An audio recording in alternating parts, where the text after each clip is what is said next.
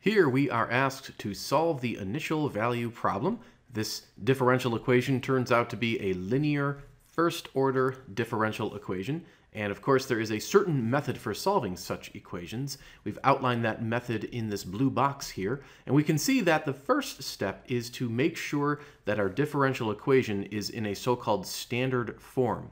And in a standard form, we're going to have dy dx plus some function of x multiplied by y, which is equal to another function of x.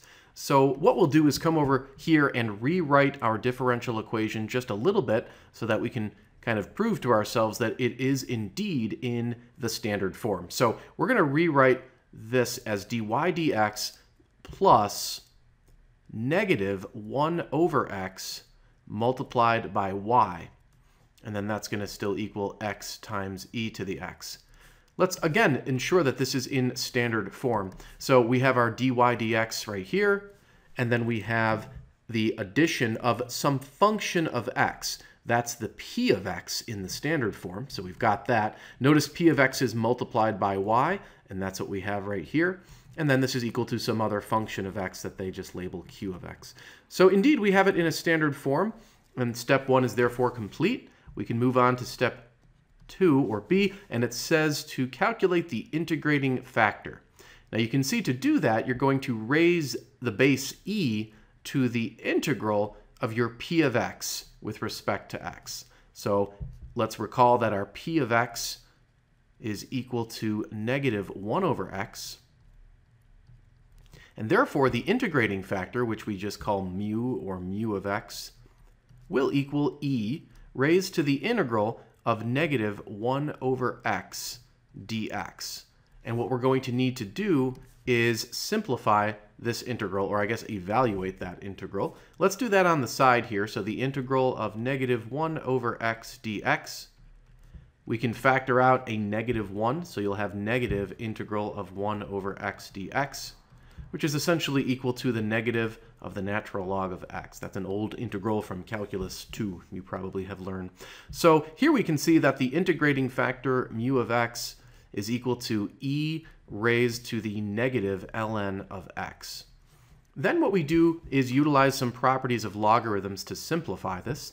Remember, we have a negative 1 in front of this ln of x, and also recall that you can use the properties of logarithms to rewrite this as e raised to the ln of x to the negative 1. So basically the negative 1 moves into the exponent position of x.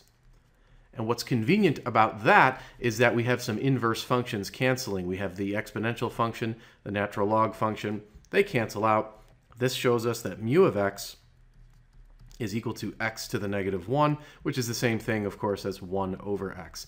So there it is, our integrating factor. We have determined what it is. We can move on to the third step, and we need to multiply the differential equation in standard form by mu of x. So here we go. We're going to take our standard form differential equation, and we are going to multiply both sides of it by, well, 1 over x in this case. There we have it. Now, the left side gets repackaged. If we go back and look at the steps, it says, recall that the left-hand side is just the derivative of the integrating factor times y with respect to x. So let's try to parse that a little bit. The derivative of the integrating factor, which was 1 over x, times y. And then that is with respect to x. Now, to help us understand why this works, you may, as an exercise, want to calculate the derivative of this product here. You would have to do the product rule. So basically, if you did that, the product rule would say, okay, take your first function, 1 over x, and multiply it by the derivative of y. So you would have 1 over x times dy dx, which is what we have right there. And then, continuing the product rule, you would add the y times the derivative of 1 over x. The derivative of 1 over x is negative 1 over x squared. So again, you would have y times negative 1 over x squared. That's exactly what you have over here. You have y times negative 1 over x squared once you distribute that 1 over x. So that's just a brief discussion of why we can sort of repackage the left-hand side into the derivative of the product of the integrating factor and y. So it does indeed work, and then over here on the right-hand side of the equation, we can see hopefully that this x and that x, one being in the numerator, the other in the denominator, will cancel out. This will just give us e to the x on the right-hand side. So that's pretty good. Then the next step, if we continue following through here, it says to integrate that last equation and solve for y. So now we're going to integrate, and technically you kind of have to move the dx to the other side, but it doesn't really matter. You're going to integrate both sides.